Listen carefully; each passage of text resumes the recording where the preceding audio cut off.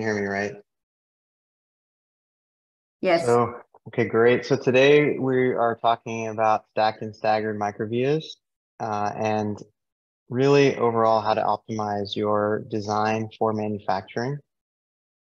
And it's really, I'm going to start with a little bit of a preamble. It's really a partnership between design engineers and the manufacturer to get the stack up right, and what is the build strategy going to be, especially for a complex stack up.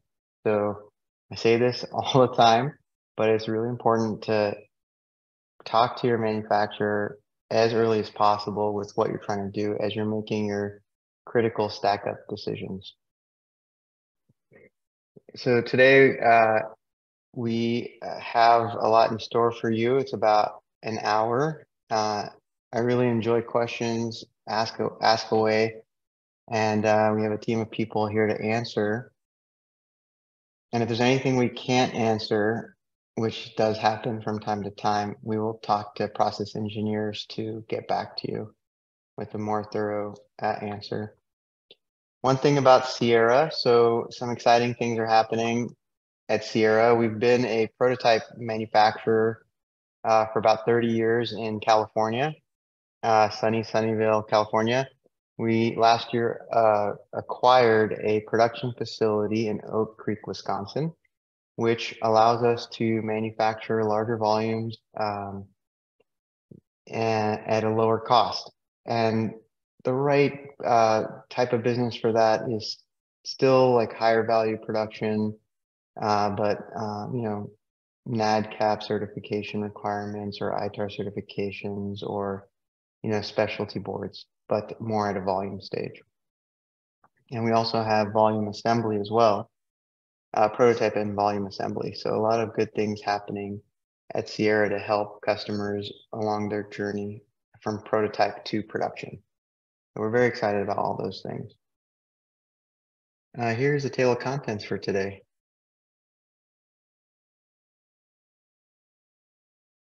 In the beginning, we'll just go over some basics, but very quickly, and then we'll go into some design tools that we offer free on our website, and then talk about some examples of stack ups and how our build strategy is for those stack ups. According to the IPC, a standard for interconnection is in the circuit board. Microvia is a blind structure that with a 1-to-1 aspect ratio and a diameter of less than 150 microns or 6 mils. So why do we talk about microvias? There's a lot of advantages to microvias if done properly, even with the ability to reduce cost. In addition, microvias can bring down the signal reflections and crosstalk due to overall shorter signal paths. So there's lots of advantages of microvias. So when creating a microvia, you can use a mechanical drill and you can also use a laser drill. Laser drill is most often preferred. It's a little bit more precise in the control depth drill. It basically stops at the next copper layer. And it also provides a V shape, which is easier for plating. Laser drills are not a end all be all, but they're the most common way to form a microvia. One disadvantage is that if you're laser drilling through multiple different material types, it's hard to get the right, let's say, power that you should be using for your laser. So you have to be careful with that. And again, we're stopping at the copper beneath, so there's some disadvantage there. But overall, it's the right approach, or the most right approach.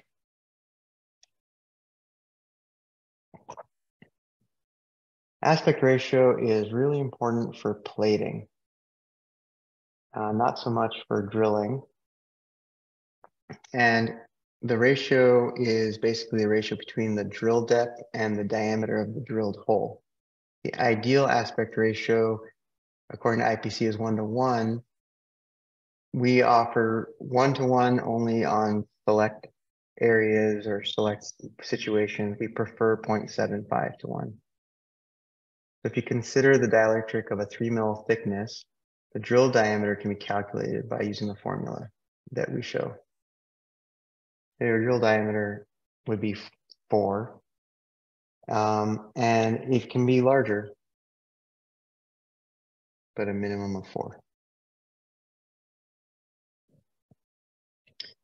The staggered vias are always better than stacked for many reasons. The 2 reasons that I can say right now are that it's less process steps, and less process steps means less yield loss and less cost. But you have to make sure that your design is suitable for staggered microvias. So for a staggered via really to be possible, the vertical separation between the centers of the 2 microvias must be greater than the hole diameter, so at least 2 mils of spacing.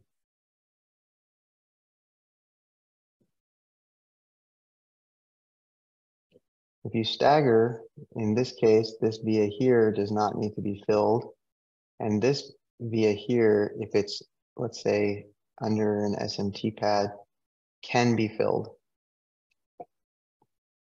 Now you're saving a step of filling this via here. So some pros and cons of staggered vias. So when you're staggering the via, the drill positions are optimally spaced apart. This can reduce crosstalk and signal reflections. And staggered vias ensure the design's longevity because you can stand more thermal cycles. And there are tests that prove that. And I think that's now common knowledge for people who are really involved with stacked microvias. So the con is you do require more space compared to stacked vias. I think the other con is that it's a little bit tougher to design. You can't just create a drill structure in your design tool that's, let's say, from layer 1 to 3. You have to have multiple or more drill structures and more drill files. If you're not using ODB or IPC 2581, you would end up sending us more, separate drill files for each layer. And those can be missed or by you, I mean, not by us. Okay.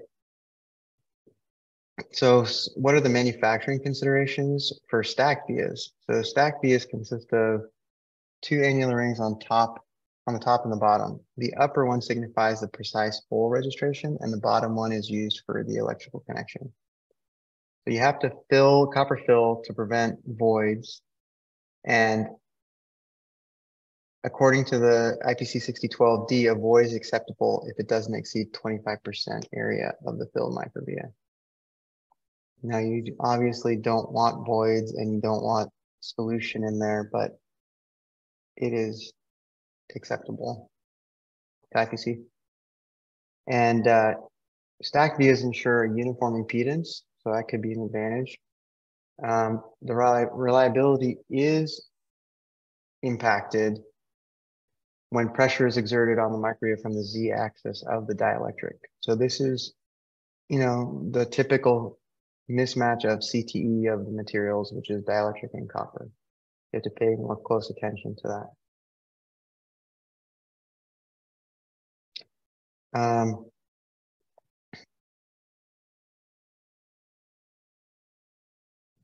So the greater the number of stacked vias, the higher the cost and the more chance of a separation during thermal excursions. So you have to be very careful about that. So these are the pros and cons. I'm going to take a quick break and hand it over to our software team. And from there, Vandana can give a quick demo.